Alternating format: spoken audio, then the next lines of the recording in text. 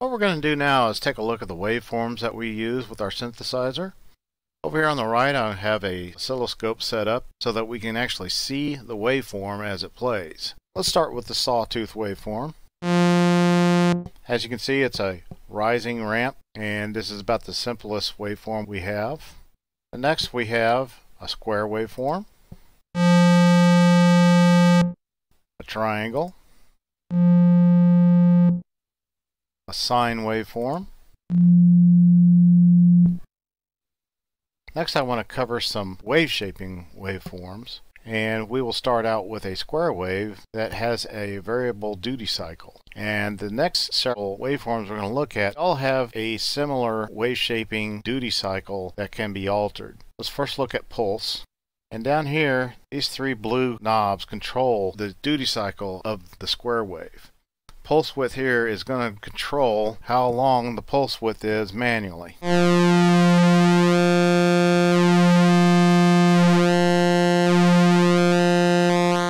Now let's take a look at what an LFO will do in combination of these controls here.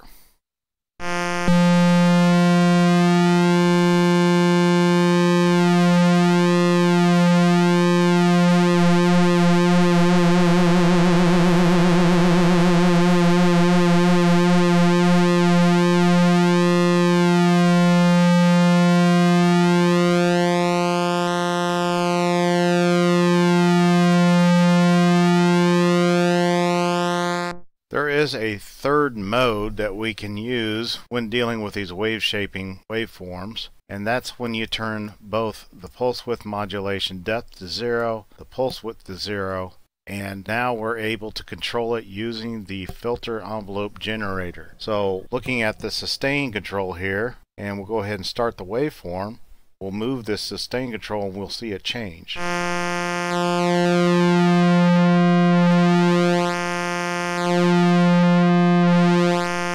So now we can actually make it change every time we strike the key. Let's turn the decay up a bit, sustain down quite a bit, and every time I press the key, we'll see it basically animate.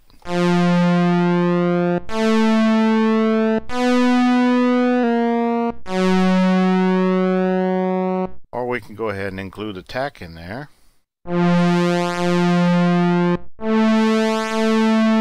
Or we can shut the decay down.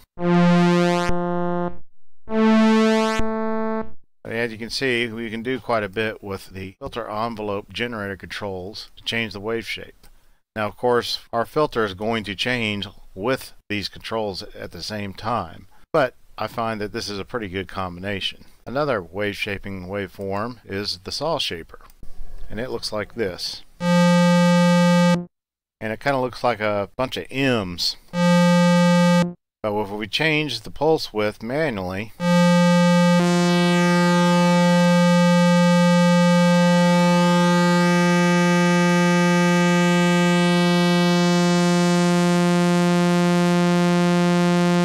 as you can see, we almost have a sawtooth there.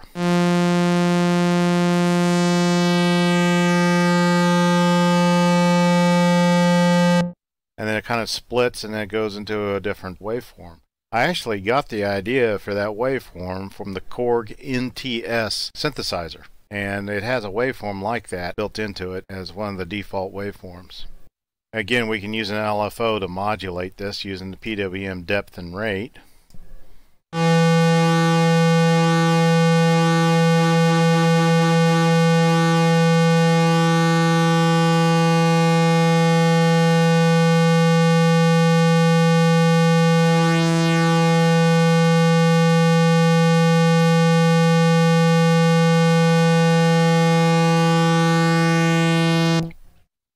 Now granted, these probably don't sound all that exciting as they are right now, but when we start adding in delay and phaser and other controls, they get more interesting.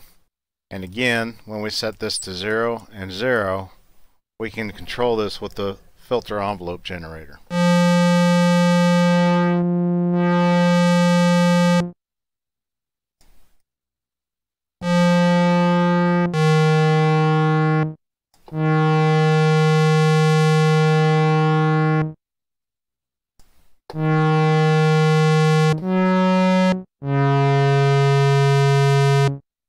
We have another wave shaper down here at the bottom, simply called Wave Shaper, and this is a bit cleaner form of wave shaper.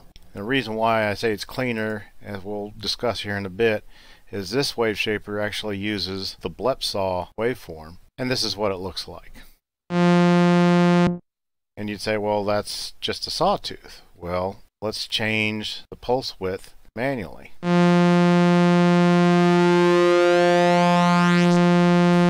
So you see what happened there? We started out with a sawtooth with the ramp going up, and it changed into a sawtooth with the ramp going down.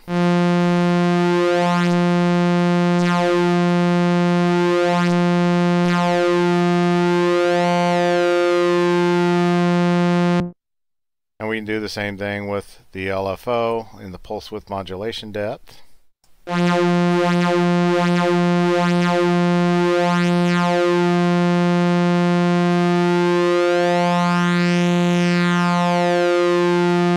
And we can also turn these controls all the way down and control it with the filter envelope generator.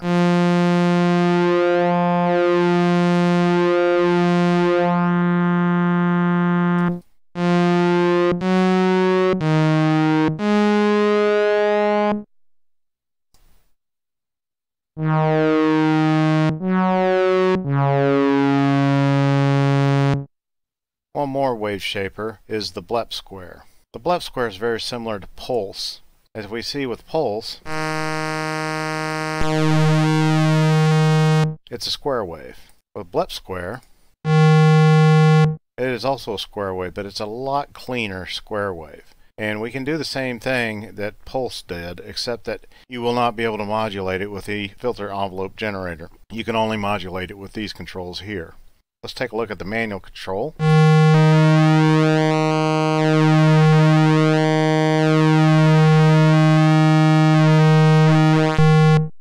Now let's try it with an LFO modulation.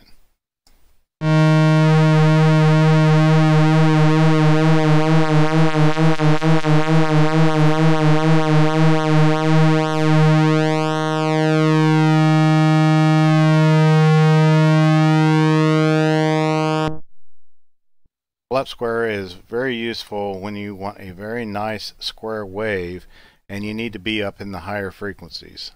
Let's try and listen to it at a higher frequency.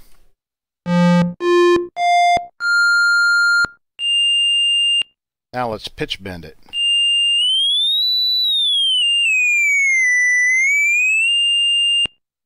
It's very pure sounding. Now let's try the standard square wave.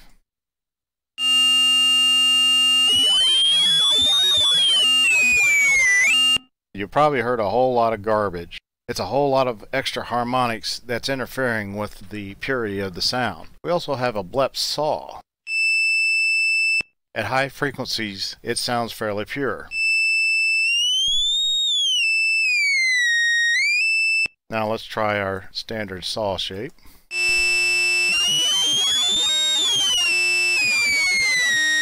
Again, we have a whole lot of trash in the background that is usually not wanted. We can go into further detail to how and why we have a whole lot of trash in the background with these simpler waveforms versus these more exotic waveforms. But for now, we're going to move on and look at some more of these waveforms. Here we have noise. And the noise waveform is very useful for many effects, like wind.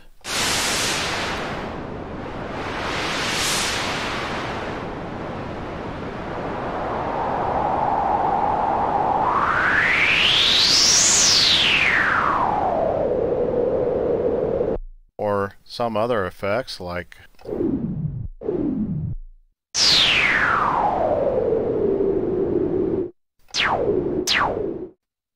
moving on, we have two saws that are detunable.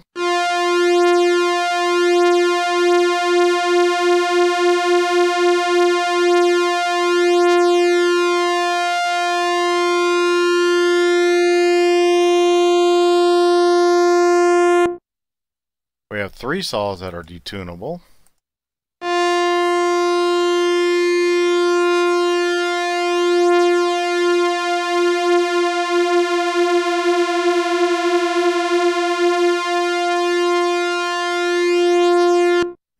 ask, well, if 3 saws is better than 2, why would we have a 2 saw detunable?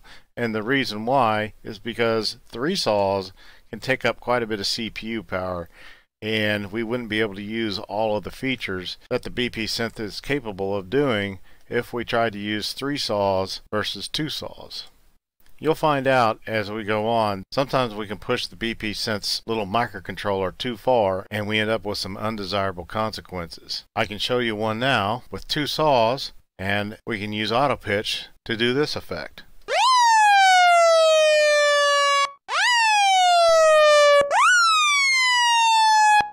But if we try to use 3 saws,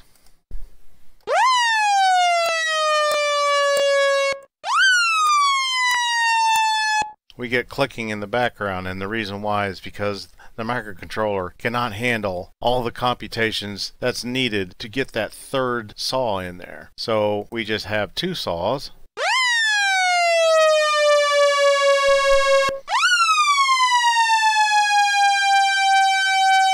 And we have no problem.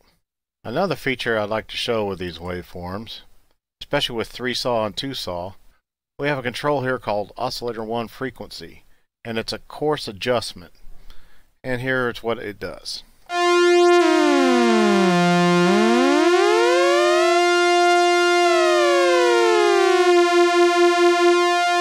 So letting us change one of the sawtooth waveforms frequencies by quite a bit more than just the simple detune. So we can actually get what sounds like a chord.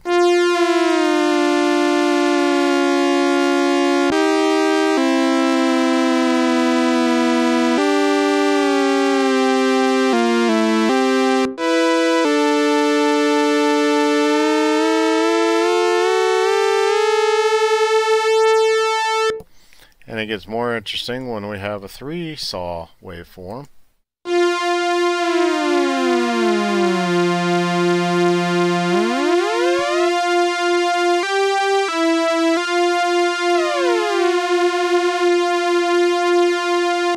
Of course, we can use this control with sawtooth,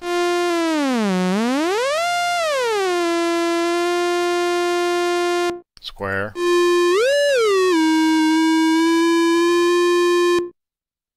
triangle, and so on. The next waveform we're going to take a look at is called the morph saw. And morph saw is a sawtooth waveform that is somewhere between our standard saw waveform and blep saw.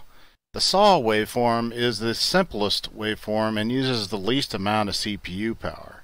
The blep saw waveform uses quite a bit of CPU power because of the algorithms and the table lookups that it must do to accomplish the pure waveform output that it can do at the higher frequencies.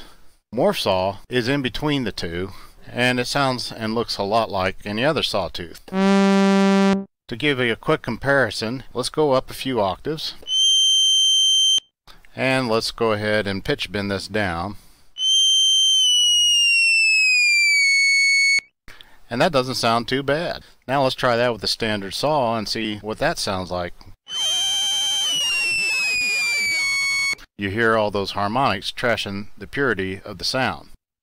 And here's the blep saw one more time,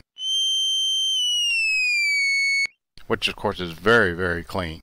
Morph saw in itself is probably not used very often, but we use morph saw in the 3 saws and 2 saws because it sounds very, very clean and allows you to use more than one oscillator so that you can have a detune effect. If we were to try to use 2 or 3 blep saw oscillators and then detune them, we would eat up so much CPU power that we would start to hear a bunch of clicking sounds, as I demonstrated with the 3 saws and using the auto pitch at the same time. So that's the point of having the morph saw. The last 2 waveforms we're going to go over is hard sync saw and hard sync square. Now these are very special sounding waveforms, and there's a few extra things we have to do to get them to make their special sound. Let's start with the hard sync square. We're actually using 2 oscillators, and we're going to sync our square waveform to what is a sawtooth waveform. And this will make more sense later on in the lessons. But for now, when I select one of the hard sync waveforms, I have to take oscillator 1 and turn it down a bit. Take oscillator 2 and turn it up. Now you're starting to hear it a little bit. Now let's turn this auto pitch depth up a bit. And then we're going to use the filter envelope generator to control the pitch. So let's turn the attack up just a hair. Turn the decay up a little bit.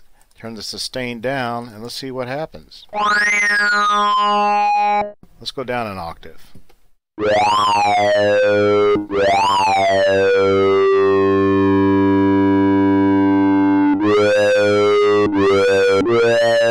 Sometimes you'll have to tweak it in a little bit to get a good, nice, smooth sound, but let's go up another octave.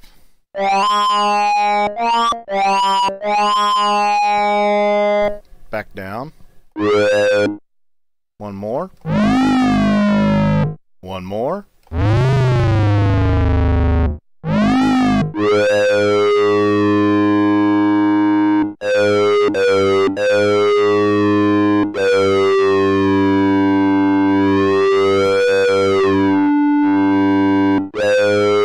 You can hear it's quite a distinctive sound. We also have heartsink saw. And actually, when you watch the scope over here, you can see the re-triggering of the waveform by these little dents at the top of the sawtooth.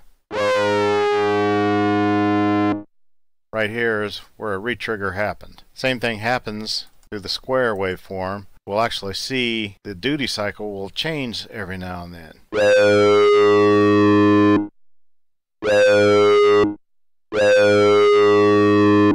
Let me try to get this so it'll go ahead and capture that for us.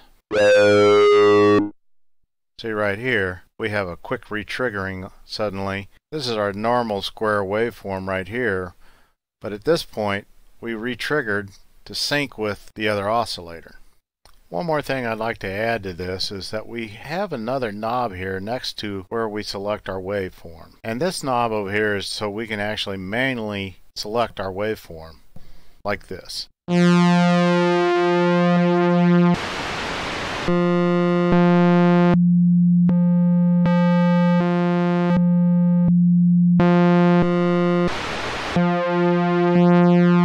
The reason why I have this knob here is because we have lessons that don't have all of these waveforms selectable.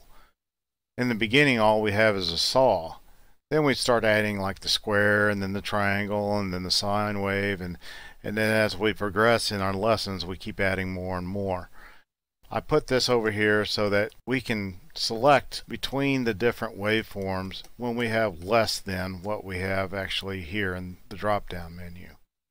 Now that we've covered all the waveforms, we're ready to move on and take a look at all of these extra controls that we have at our disposal for changing the way our synthesizer sounds.